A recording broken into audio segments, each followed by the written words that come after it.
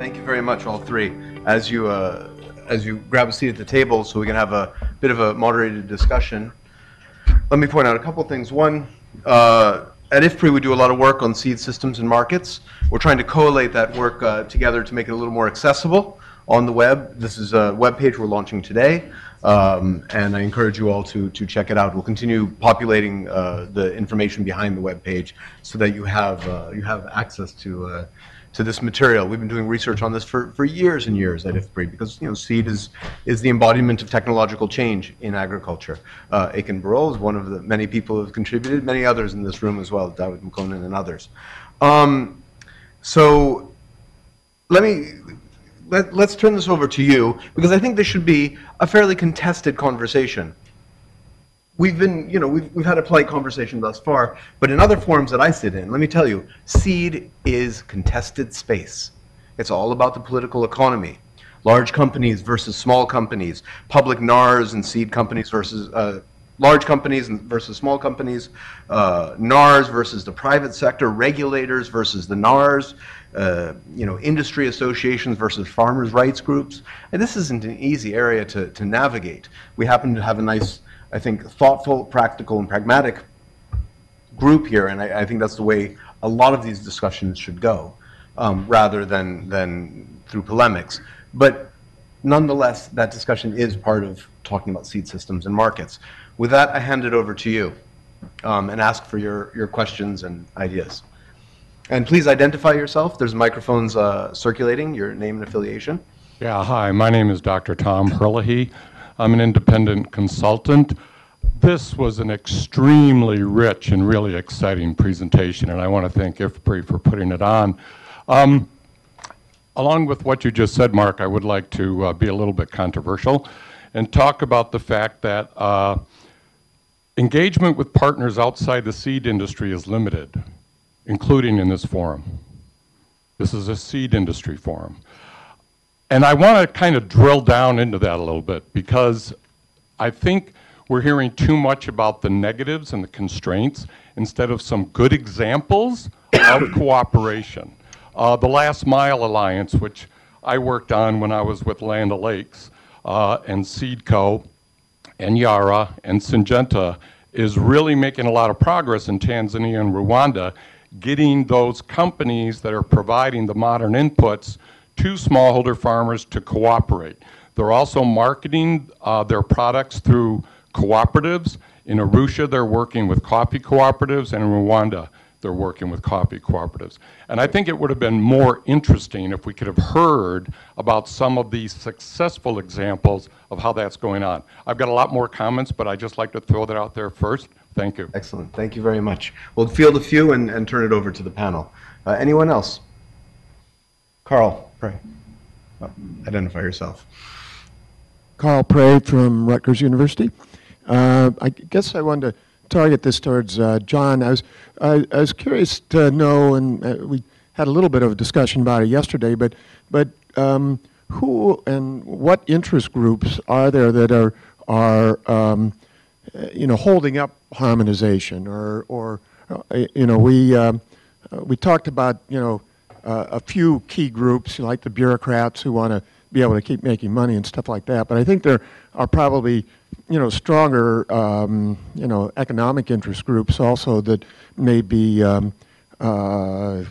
slowing down the development of regulations and also harmonization stuff. So, great question. Others?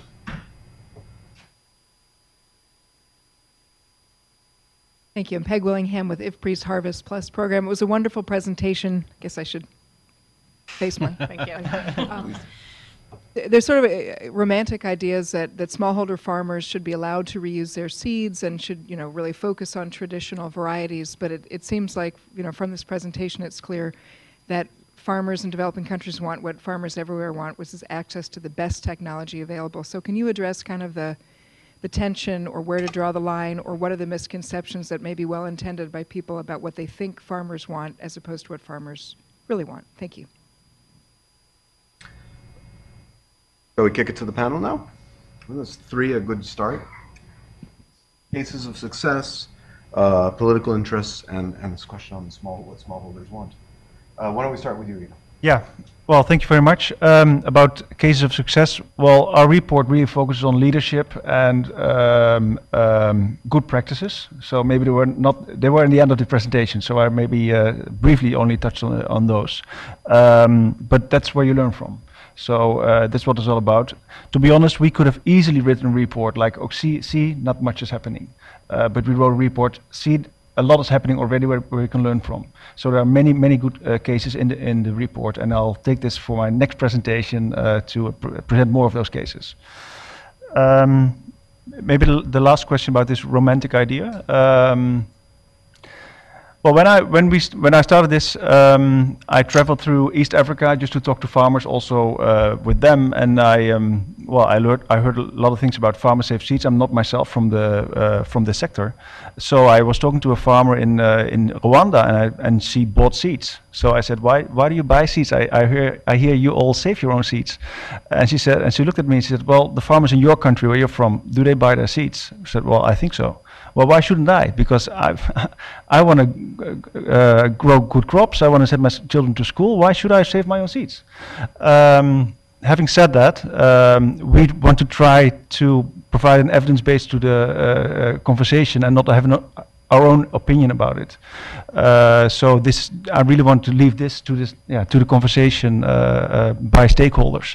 But I think it's really important that we also hear from farmers themselves, and not from people that only speak on behalf of farmers from this romantic perspective.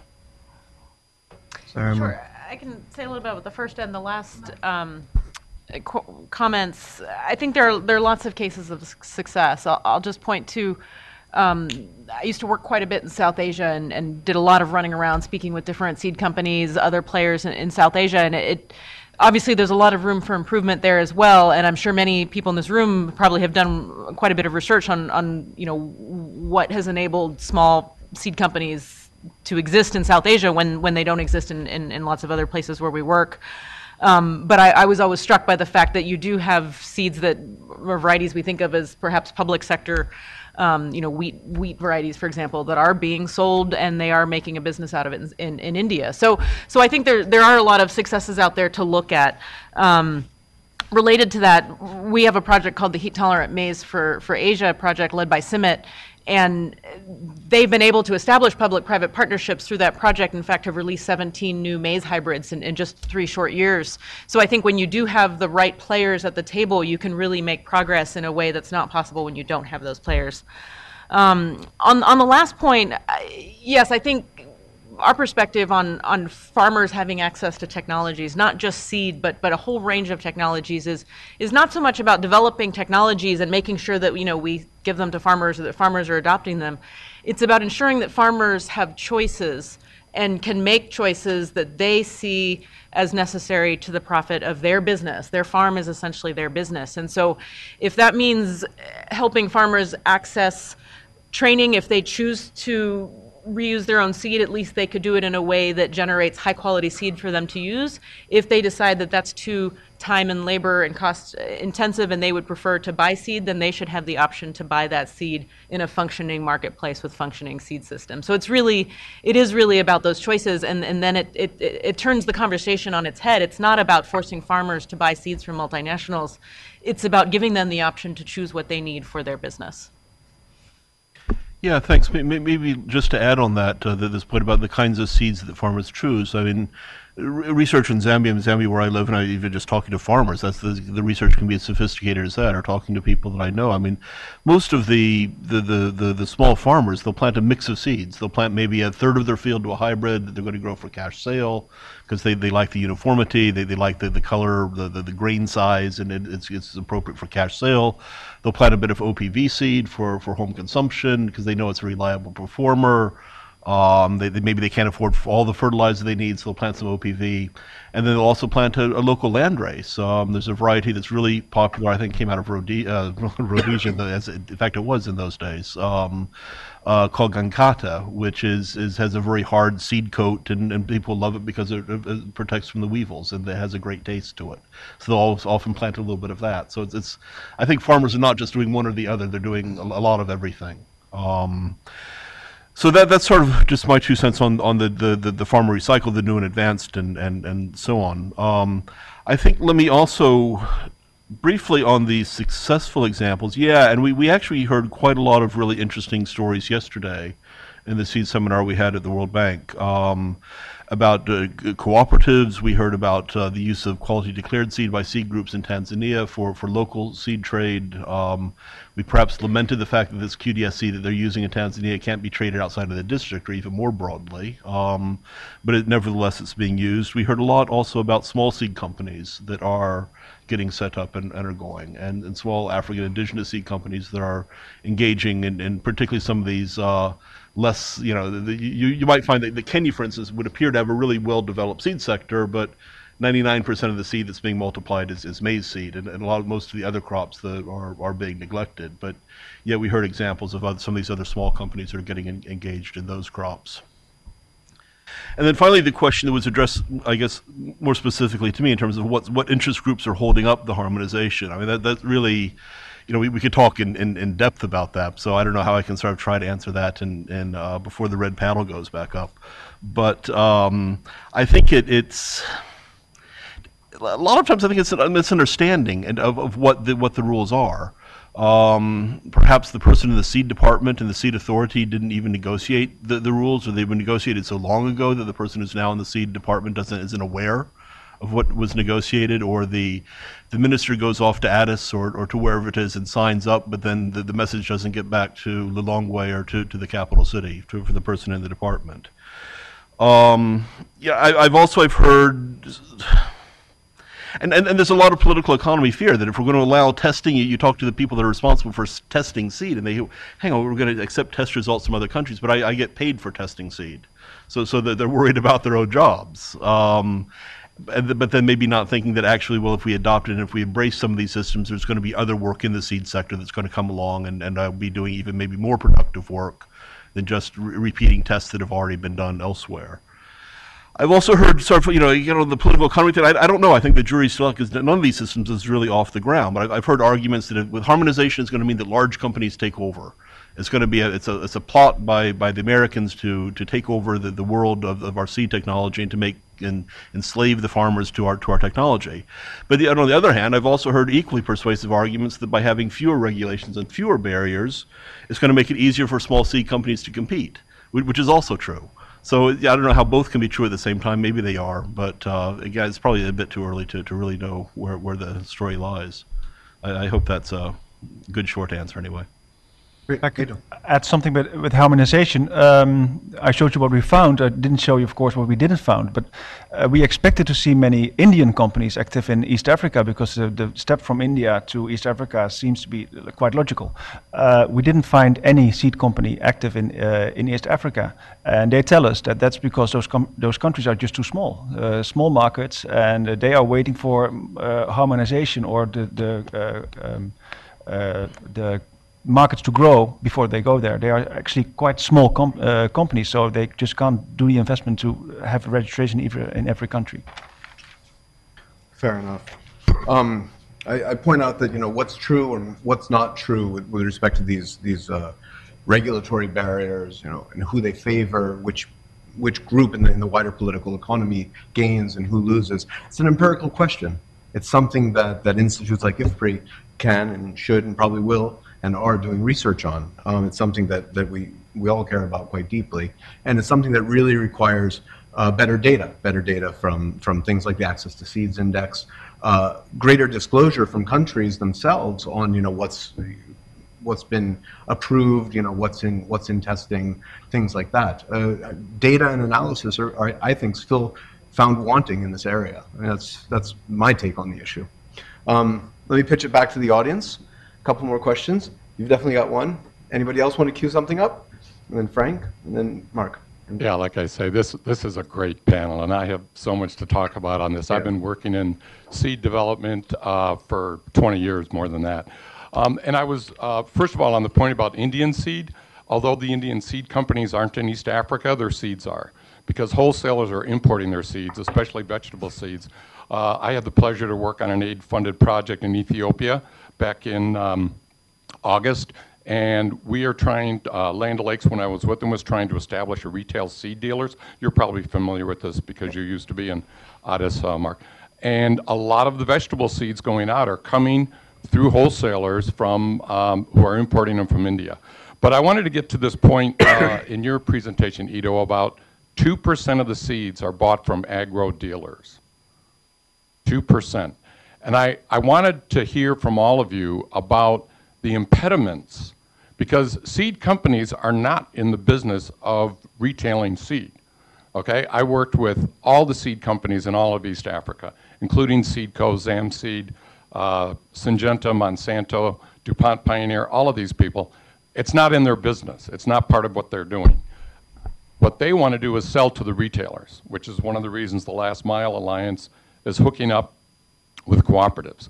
So I'd like to hear a little bit more of your research, and I know AID funded a lot of agro-retail dealer-funded projects in Malawi and Tanzania and Uganda and other places, about the barriers to getting the seeds in small packets that can be sold at small dealerships at the end of the last mile. Because there are impediments. In Ethiopia, there's huge impediments. You can't own the land on which you set up a shop. So how are you going to set it up? Often there's no financing out in the rural areas where these retail shops need to be set up. So I was wondering if the panel could address those problems that SMEs, the agro dealers, face. Thanks very much. Great, thanks. Frank, please. Thanks. Hi, yeah, I'm Frank Place from IFPRI. So we heard that there's a multitude of different problems that are affecting the seed sector, and we've also heard it's a long-term process. And so I was wondering if there's some good examples at national level of public-private partnerships or other kinds of forums or processes which are very encouraging in the sense of really seeing this through over a longer term to tackle problems at national level. Thanks.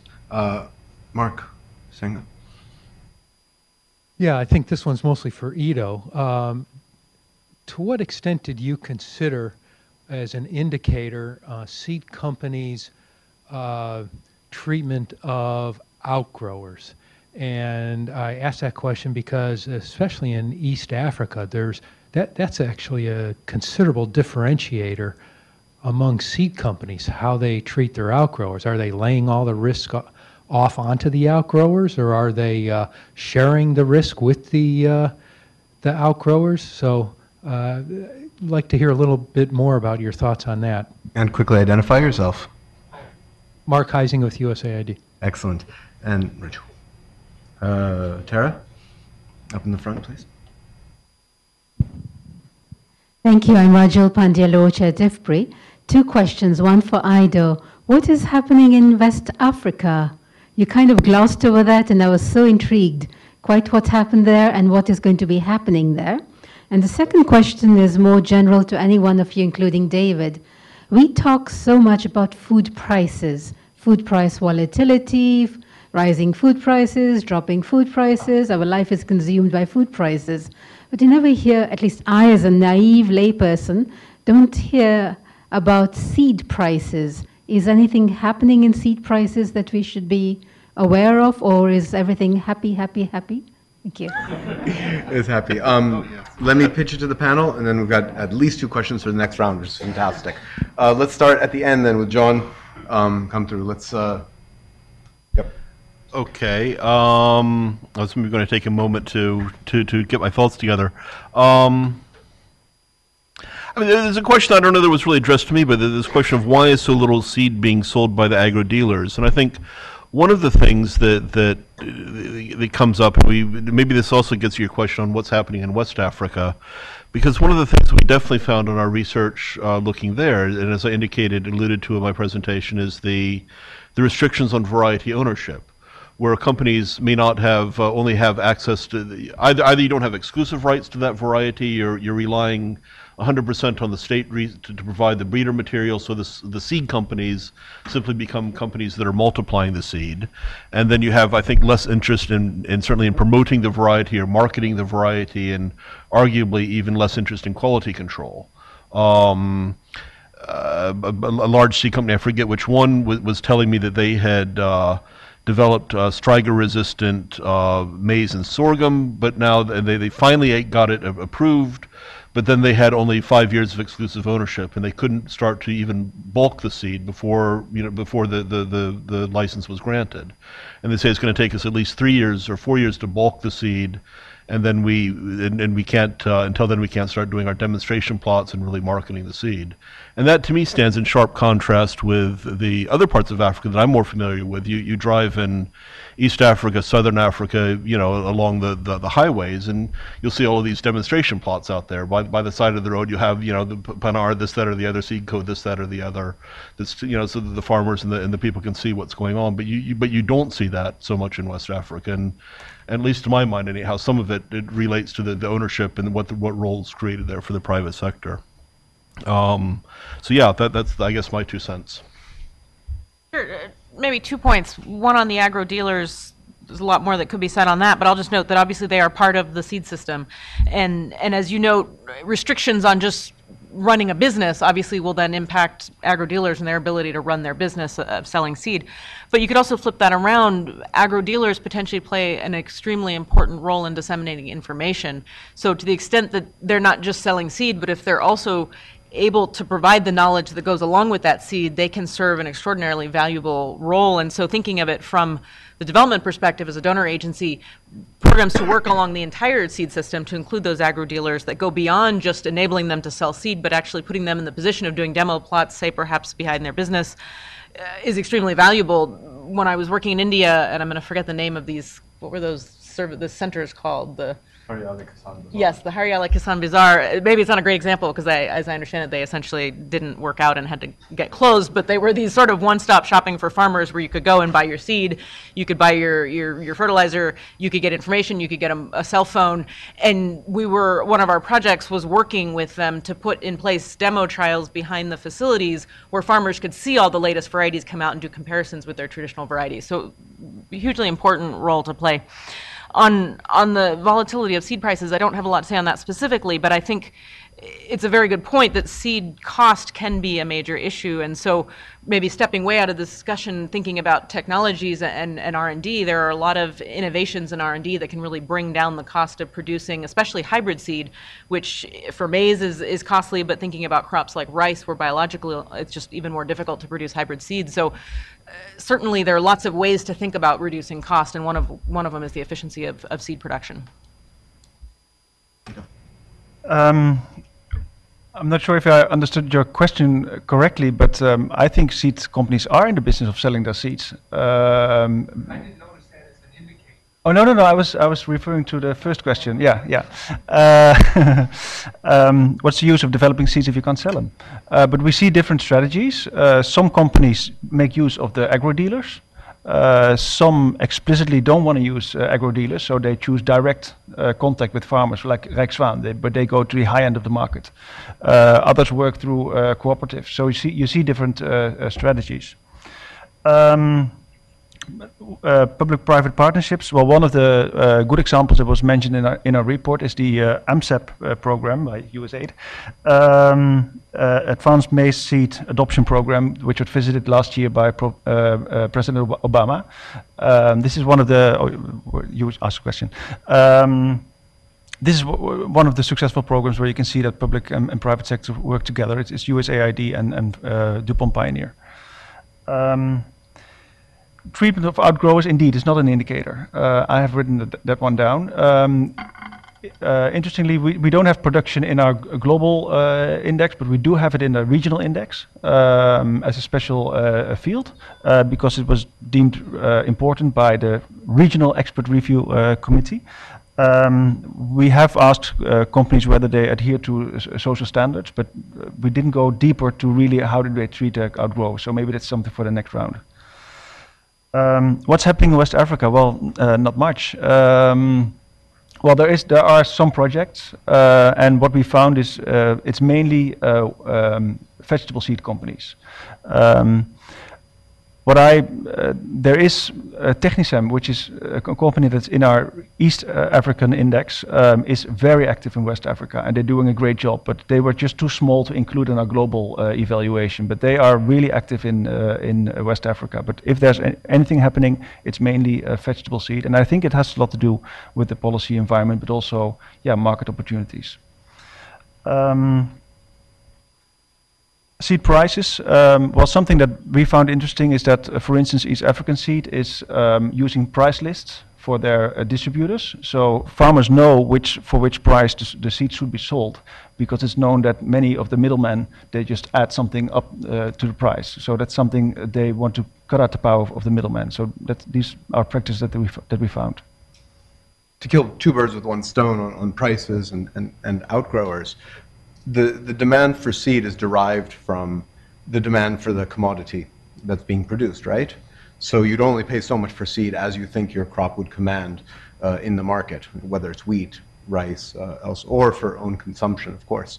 I think the general trend has been in real terms that global seed prices have been increasing, not dramatically, unless you're talking about seed that embodies a transgenic trait. And then intellectual property rights, royalties, and things like that come into play, and the price of those seeds are quite tremendous. In some cases, the introduction of hybrids, like hybrid rice, does increase seed prices as well, somewhat offset by a lower seeding rate and a higher yield from those seeds. But what that gets back to, with respect to Mark's point, is that in many ways, you have to treat seed and outgrowers as high-value contract farmers, right? I mean, that's sort of the evolving model, and that's somewhere that we need to do, I think, a lot more work on, thinking about seed production as the same as, the production of asparagus for Walmart or whoever, sells it at a premium. And understanding the importance of building those value chains has a lot to do with the price of seed, what farmers are willing to demand for seed, and what they're willing to pay. So that's something that I think we need to explore even further, especially with respect to outgrowers. Again, let me... Just on the price. Yep. We did have that paper yesterday where he showed prices. How many? It's like when it's bought by when donors are in the market, right? It was quite a stark difference. When there's no donors in the market, then the seeds were selling for a lot less. So, yeah, it's very interesting. As a donor, I'm sure you're scratching your head over that. Karen Brooks, and then David Giselquist, and Carrie Plates, right? I'm Karen Brooks from IFPRI. I'm also the director of the CGIAR research program on policies, institutions, and markets. And as I listen to this really interesting discussion, I'm struck by how important the issues are and how long they've been with us. And they seem really durable. And I think in some parts of the world they've been solved, and in others they really aren't moving as one would think they could. And can we perhaps learn something from the fact that we have these indices now that look at different issues across regions? Do we learn something new about the pace of resolving some of these issues in parts of the world and the slower pace in others? And how should we think about these issues differently so that in 20 years we aren't having the same very interesting discussion? 20 years is a short time in the seed industry, I think, but you make a very good point. David.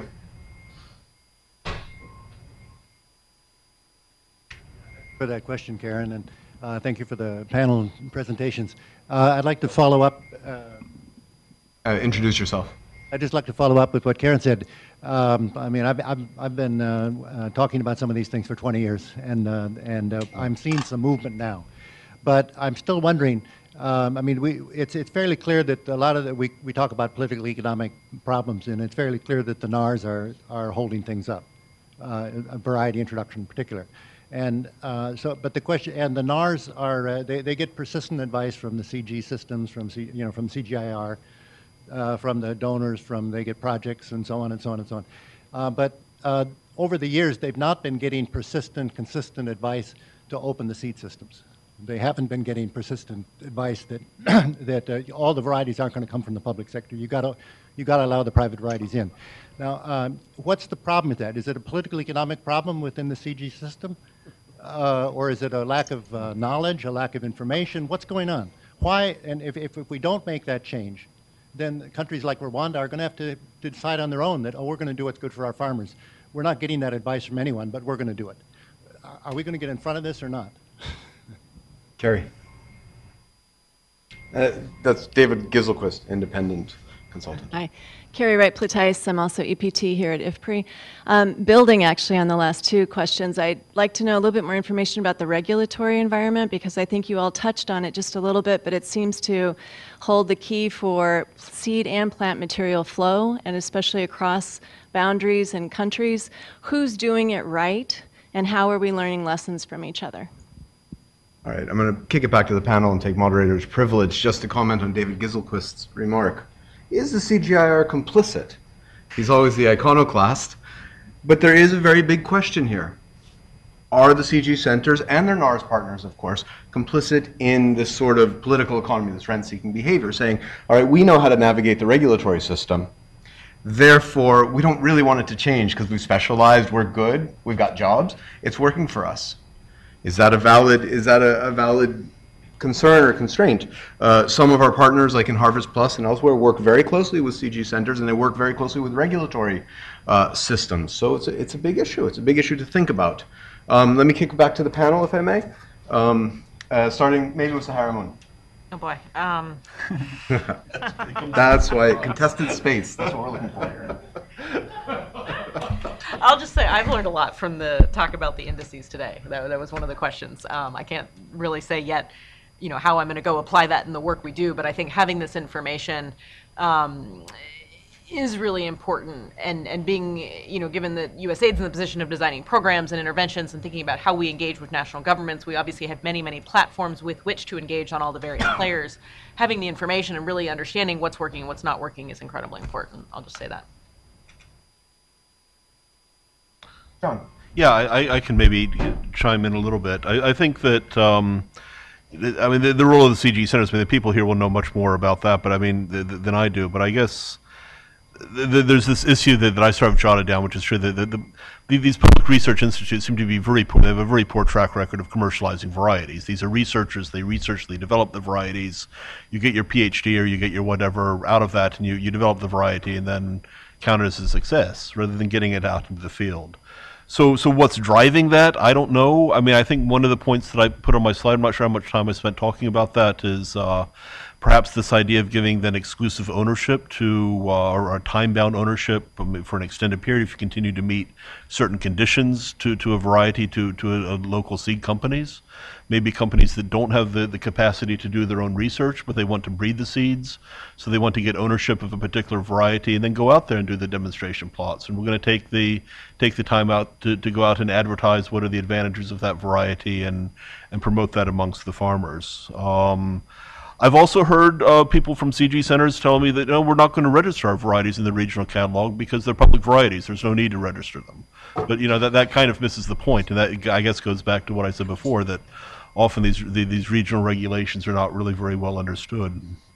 And then maybe just one other thing that I kind of had wanted to mention earlier, in West Africa, I don't know, to say that nothing is happening there. That's kind of a bit of a bit harsh. I think that they're certainly far behind, and they're definitely facing many challenges. But one of the things that we discovered doing some research in West Africa, looking at both of the seed and fertilizers, that they don't have the capacity to implement the harmonized rules, but actually even, I don't know if this, but just the process of discussing the rules and discussing the problems really sort of helped to focus people's attention on the issue. Got people talking about what are the problems through the harmonization process. You've got countries that never had a seed committee before, that are developing the seed committees. They're writing down the rules for seed regulation rather than just before having it be something that can be made up at the end of the day. It's little bits like that are probably making some practical differences. And maybe to leave it there.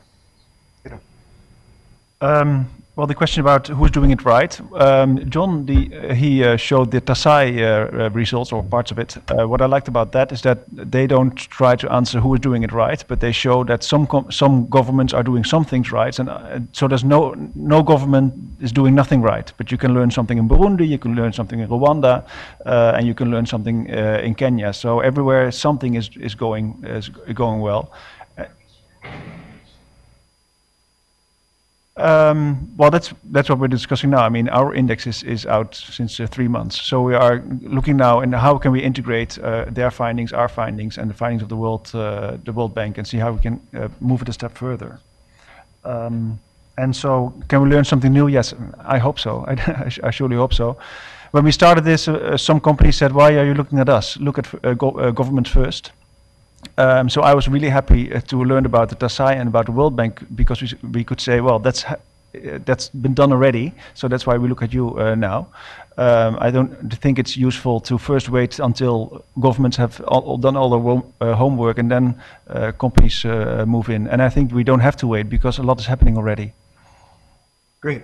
I got a question here. I think this is the last round of questions. Am I going to get a red flag?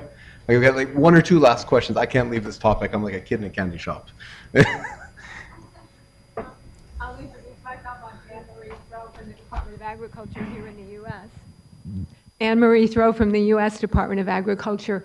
And my question is, watching over the last decade or two, you have all recounted about significant private sector cooperation and activity in the seed sector here, and I'm wondering if there are lessons learned or trends that you can pull out about what is encouraging or inducing the private sector to be involved there. Great. And anything, I can actually take a stab at that very quickly, but I'd say hybrids. But you guys can be more sophisticated in your response. Anything else? Last question, last chance? Sold.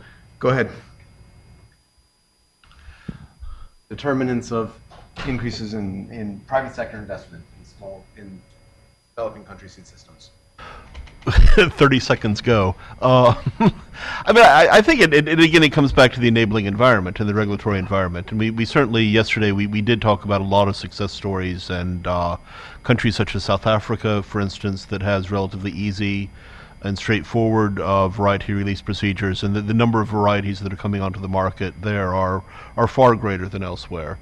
In my presentation, I gave some examples of Turkey and Bangladesh and others that I think also point to the importance of matching your regulatory ambitions with your actual capabilities and being realistic about what you can achieve. And then you do get some pretty notable and pretty important results in terms of yields and farmer choice and so on. And then maybe just lastly, before I yield the floor, just to give a small plug for something that we're doing at the World Bank, which is Seeds for All Community of Practice. Those of you that would have been at the workshop yesterday will be aware of this, but we have an online discussion going. We're developing some seed toolkits, some information on best practices in seed policy. But hopefully we can coordinate with IFPRI that you can all get an invitation to be a member of the online community of practice where there's debates are ongoing and people are able to post their blog thoughts on different issues on seed. So maybe although we're about to wrap this up, that could be a good place that we might continue some of the discussion. Great. And Sahara Moon, last 30 seconds. I'll just say that I think what we've learned under Feed the Future is that working with the private sector doesn't just happen. It's an area that requires its own sort of knowledge and investment and know-how, and so it doesn't necessarily require a tremendous amount of resources, but we found that many private sector companies are very interested to come to the table and work in the development space as a business, not as CSR, but really as a business. But they need information. They need sometimes assistance in really understanding regulations, how they can work, where are the entry points. And so I think that taking that kind of very methodological approach to working with the private sector can have real benefits. Ido. Well, I think that our index also shows that a lot of progress is made, especially in South and Southeast Asia, and you see an emerging industry in East Africa. Not nothing, but not so much happening in West Africa. But you see these differences, and that's what you can learn from it. Wonderful. Well, thank you all very much for your spirited conversation and input, and I hope we keep this discussion going further into the future. Thank you very much. Bye.